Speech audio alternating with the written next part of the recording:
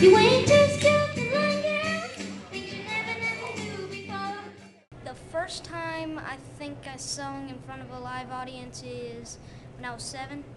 And I've been singing ever since. This is his 3rd summer of coming to Camp Broadway. I went to that when I was 7, and she really liked me, so I came back the next year.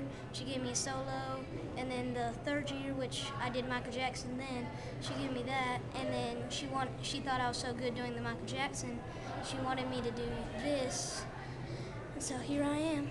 We identified immediately he was a kid that loves to sing, that's been blessed with awesome talent and enjoys. He has no fright. He will tell you, I am so confident when I do this.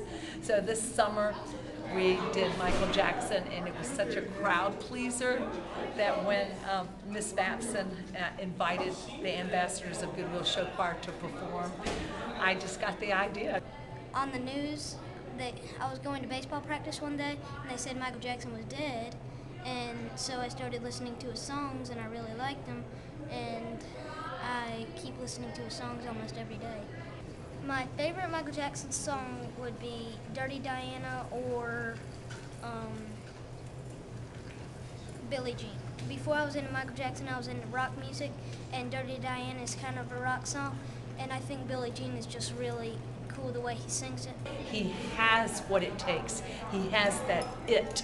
He has that star quality that just makes you want to be where he is, to feel the voice as it comes down on you. I mean, he's amazing. This is all you gotta do. ABC.